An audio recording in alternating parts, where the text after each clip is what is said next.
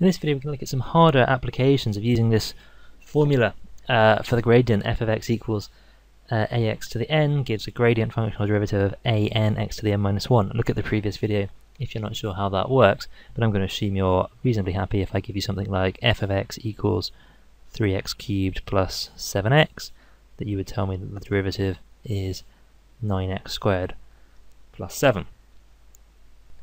If not, go back to that previous video. And the examples in this video are, I've said, the harder versions. In a way, they're also sort of traps to avoid in differentiation, sort of questions that people often get wrong. And here's the first one, 2x plus 7 times 3x plus 1. So let me tell you the common mistake first, which is to say, oh, okay, well, 2x differentiates to 2, 7 goes to 0, 3 goes to 3, 1 goes to 0, so this is just 2 times 3, which is 6. Okay, so now that's not correct. We haven't got any rule that says if I take two functions multiplied together, that their derivative will be those things multiplied together. So just because, you know, it is the case that when I differentiate, if I had f of x equals 2x plus 7, that the derivative is 2, and if I have g of x equals 3x plus 1, then the derivative of that is 3, but that doesn't mean that the derivative of this is 2 times 3. Okay.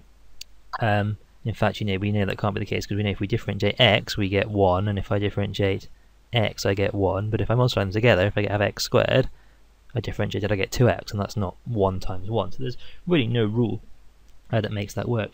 This only applies when we've got a sum of terms that are of this form all added together. So what we need to do for something like this is to multiply out the brackets, and we'll get 2x times 3x is 6x squared, plus 2x, plus 7 times 3x is 21x, plus 1 times 7 is 7. So we've got 6x squared plus 23x plus 7. And now we've written it as a sum of terms of this form, so we can apply the rule for differentiation and get 2 times 6 is 12x to the 1, which I can just write as 12x, I don't need to write x to the 1, plus 23, and the 7 differentiates to 0. So the answer here is actually 12x plus 23. And that would apply if we had you know, other terms inside the brackets here, or if I had 3 brackets, I'd have to multiply them all out first and then differentiate them. There is something called the product rule, which we'll come on to later in the course, which would allow you to differentiate a product of things using a formula, but it's not just as simple as multiplying the derivatives together. It's something more complex than that. Okay, so for now, multiply it out, differentiate term by term. This is much quicker than using the product rule anyway, so this is the best way to do these examples. Here's another one. What if we've got 3x plus 7 divided by x squared? Again, common mistake here is to say, well, why don't I just differentiate the top and differentiate the bottom, and we have 3 is the derivative of the top and 2x is the derivative of the bottom, and that is incorrect. Okay, you cannot do that. There's no rule that says if you have a quotient of functions that the derivative is just the derivative of the top divided by the derivative of the bottom. There is a formula, but it's much more complicated, and we'll come to it later. So how can we deal with these ones without needing that? Well, something like this, because it's just a single term with, you know, x or x squared or x cubed or something like that on the bottom, we can just split this fraction up. So this is the same as 3x over x squared plus 7 over x squared by what you know about algebraic fractions. And then we could cancel a factor of x in this fraction and get 3 over x plus 7 over x squared. And now these are 3x to the minus 1 and 7x to the minus 2 respectively. So this is now in a form that we can differentiate. It's a sum of the sorts of terms that we're interested in. So, I mean, for this rule to apply. So just like the ones we've done before now, so it's minus 3x to the minus 2 and minus 14 x to the minus 3. And if you wanted to, you could write that back in the form of algebraic fractions like this.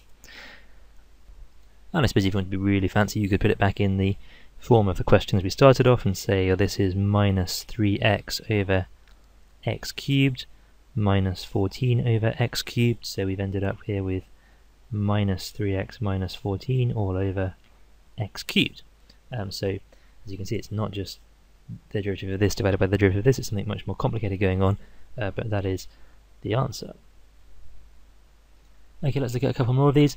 As you can probably tell from some of these, a lot of the getting really good at these things is actually being good with the indices part and multiplying out and sorting out the indices. So if you haven't mastered that, I suggest you go back and look at some stuff on indices.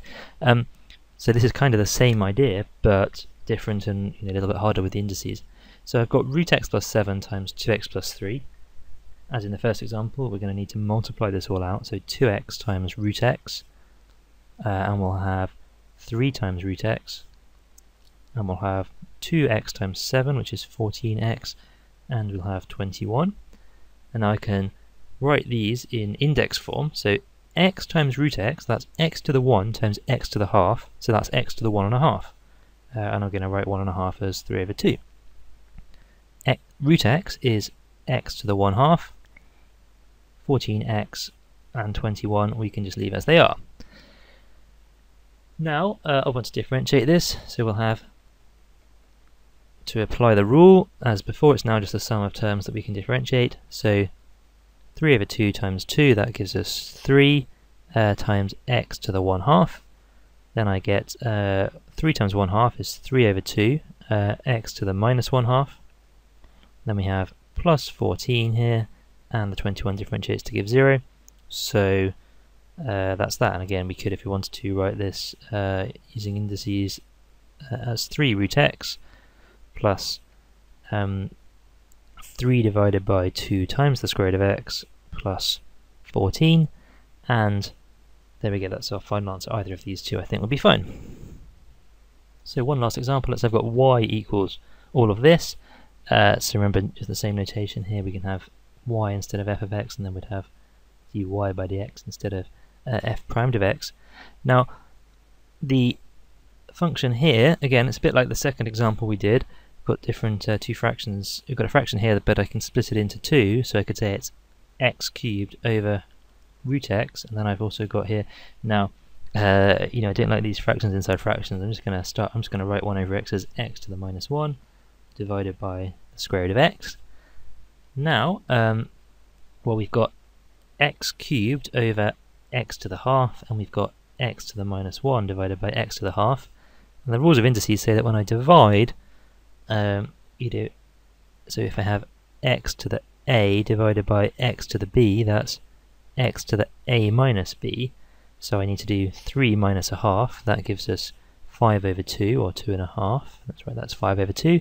And here I get minus 1 minus a half, so that's minus 1.5, so that's x to the minus 3 over 2.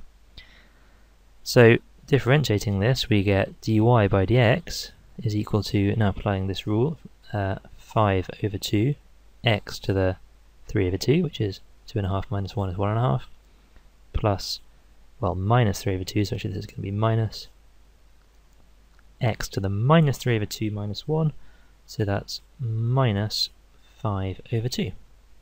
And there we are. So again, if you wanted to, you could put that back in terms of surds, but I'll just leave it there. So be careful with these things, make sure, as always, you're only applying rules that you are allowed to apply, so don't assume you can just differentiate a product or a quotient easily, but we can, in a lot of cases, just rewrite the function that we're looking at as a linear combination of these sorts of functions and differentiate it in that way.